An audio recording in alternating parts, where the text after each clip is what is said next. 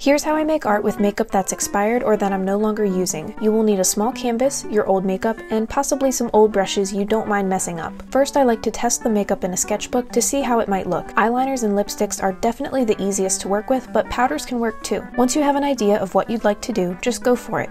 Maybe a self-portrait or a simple landscape, even something abstract. Previously, I've painted with liquid lipsticks that were easy to apply like a paint with brushes, but this time I had mostly powders that functioned more like chalk pastels, so applying them with my fingers was much easier.